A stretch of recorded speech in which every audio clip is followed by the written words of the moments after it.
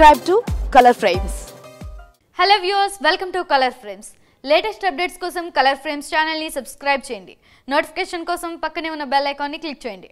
Rohit Sharma Indian క్రికెట్లోకి 2007లో అరంగేట్రం చేశాడు. ఐర్లాండ్తో జరిగిన వన్డే సిరీస్లో రోహిత్ అరంగేట్రం చేశాడు. అయితే రోహిత్ గుర్తింపు తెచ్చుకుంది మాత్రం 2007 టీ20 వరల్డ్ కప్లోనే. అప్పటికే టీంలో స్టార్ ఆటగాడు యువరాజ్ సింగ్. అయితే ఒక యూట్యూబ్ ఛానల్కి ఇచ్చిన ఇంటర్వ్యూలో యువీ మాట్లాడుతూ రోహిత్ను తొలిసారి చూడగానే పాకిస్తాన్ దిగ్గజ ఆటగాడు ఇంజమామ్-ఉల్-హక్ గుర్తుకు వచ్చాడని తెలిపాడు. ఎందుకంటే ఇంజీ షాట్స్ ఆడేటప్పుడు లేటుగా ఆడతాడు. అచ్చం అలాగే రోహిత్ శర్మ కూడా షాట్స్ ఆడేటప్పుడు చాలా టైం ఉన్నట్లుగా లేటుగా ఆడతాడు. అందుకే రోహిత్ను చూస్తే నాకు ఇంజమామ్ గుర్తుకు వచ్చాడు అని యువరాజ్ తెలిపాడు. ఈ లేజీ ఎలిగెన్సే రోహిత్ను ప్రత్యేక ఆటగాడిని చేసింది. కెరీర్ ప్రారంభంలో రోహిత్ షాట్ల ఎంపికలో పొరపాట్ల వల్ల తరచుగా ఫెయిల్ అయ్యేవాడు. దీంతో జట్టులో నిలకడగా ఉండేవాడు కాదు. కానీ ఎప్పుడైతే ఓపెనర్గా అవతారం ఎత్తాడో అప్పటి నుంచి రోహిత్కు అదే లేజీ ఎలిగెన్స్ రోహిత్కు వరంగా మారి లిమిటెడ్ ఓవర్ల క్రికెట్లో దిగ్గజ ఆటగాళ్ల లిస్టులో స్థానం సంపాదించాడు. వన్డే క్రికెట్లో 3 డబుల్ సెంచరీలతో ఎవరికీ అందనంత ఎత్తులో ఉన్నాడు. ఇక రోహిత్కు యువీకి మంచి సంబంధాలు ఉన్నాయి. ఇద్దరూ కలిసి ఐపీఎల్లో ముంబై ఇండియన్స్ టీం తరపున 2018 సీజన్లో బరిలోకి దిగారు.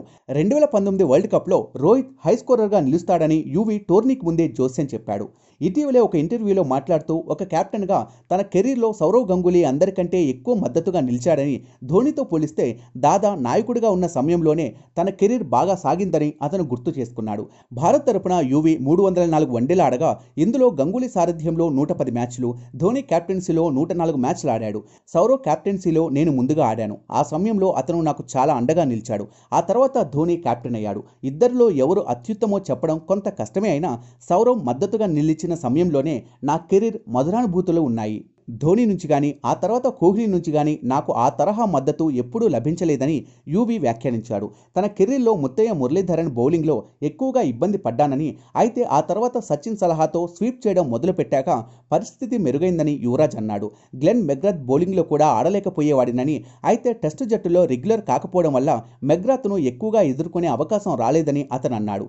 ఐపీఎల్ వచ్చిన తర్వాత కుర్రాళ్లకు చాలా డబ్బు వచ్చి పడుతోందని, దాంతో వారు తమ సీనియర్లకు కనీస గౌరవం కూడా ఇవ్వడం లేదని యువరాజ్ ఆవేదన వ్యక్తం చేశాడు. ఈ వీడియో మీకు నచ్చినట్లయితే ప్లీజ్ లైక్ చేయండి, షేర్ చేయండి, కామెంట్ చేయండి.